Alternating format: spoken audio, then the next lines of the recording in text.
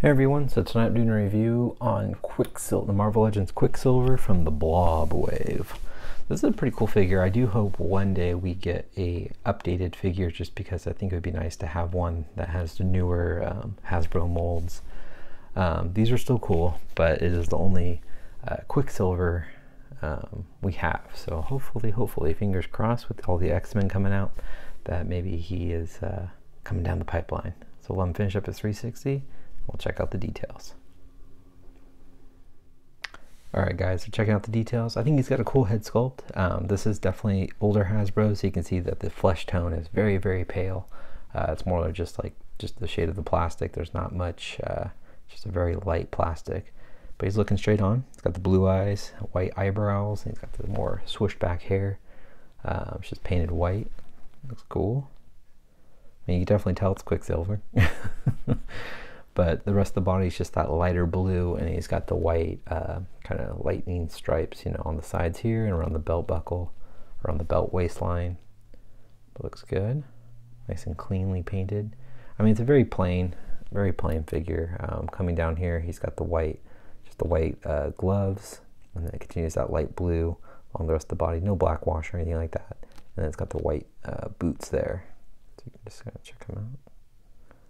It's kind of weird looking at the older Hasbro and seeing how, like, you can see how wobbly he is. He's not actually loose at the waist, it's just extra room, so you can kind of slide him back and forth. But it's just kind of funny looking at these older Hasbro body molds. Alright, so I'm going to go over the articulation. His head looks up, that's about as far. Looks down, that much. And he looks left and right. Is that the older armpit joints there?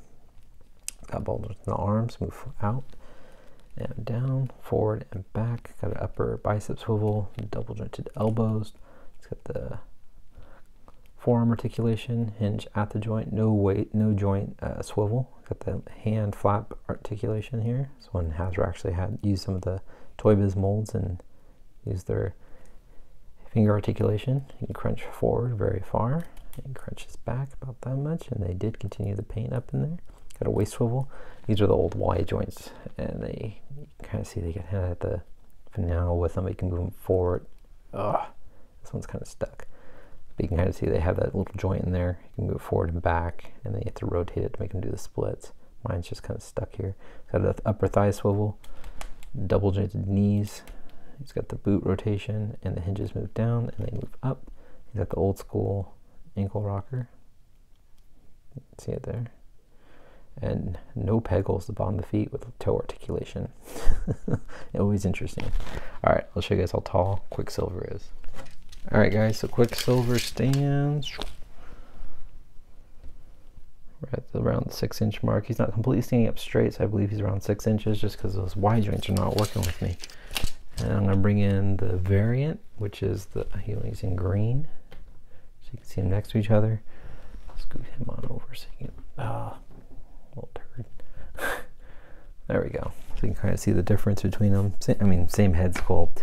It's literally just a green body swapped in place of the yellow. The blue. What am I saying, yellow? But this is actually a cool figure.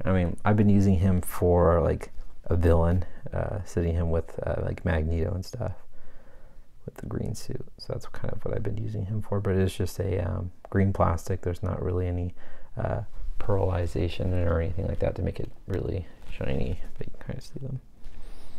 Look how the white hair, you can't even see it. There we go. There we go. So you guys can kind of see them together. But there you go guys, that's my review on the Hasbro Blob Wave Quicksilver. Please leave a comment, hit the like button, and subscribe if you haven't. Alright, thanks guys, take care.